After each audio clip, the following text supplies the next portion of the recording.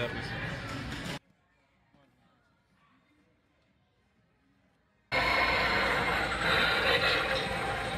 What's up guys, my name is Vic from Bros of MP, and today I'm gonna do a small tutorial on how most people, spend their Halloween time.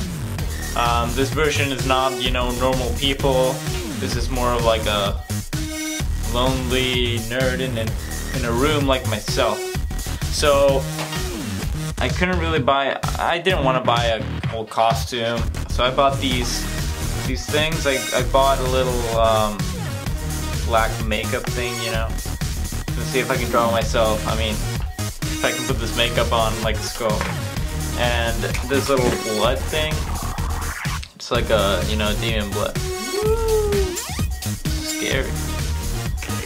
So, I don't know.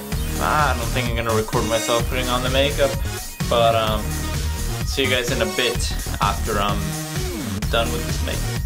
So I'm back from this incredibly painful process, very traumatizing process. Here we are.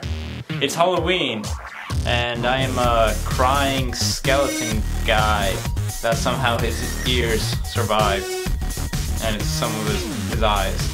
To get in the Halloween spirit, if you're spending it alone like I am, you're gonna want a little pumpkin. You're gonna wanna make a little pumpkin. You can get a big one too, but I only have this little small one. And I have this pair of scissors, which I'm gonna cut it. So I stabbed this pumpkin a couple times. You see? This little pencil that I use to color myself. We're gonna make him. Shit, the blood's getting in my mouth. Try to fight through it. So here we're gonna have a little. We have your own, very little pumpkin. Oh, my name's Pumpkinhead.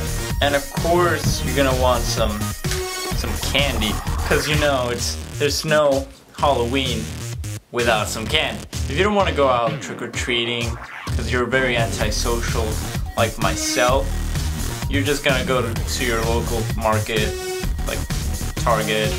That's where I went, and get yourself some couple candies. Right here in this bag, I have quite a few candies. So you can sort of see them. I have a large variety. And of course, what would be a Halloween without some candles?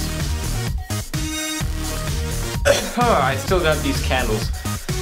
This candle, the pumpkin candle from a while back. You can get these at your store. And well, there you go. Well, that's as much as you can do when you're spending Halloween on your own. You can, get a little makeup on your face maybe. Sort of smudge that up around. See what you end up looking like. Maybe some vampires.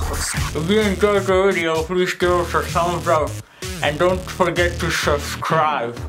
Thanks for watching, and have a happy Halloween.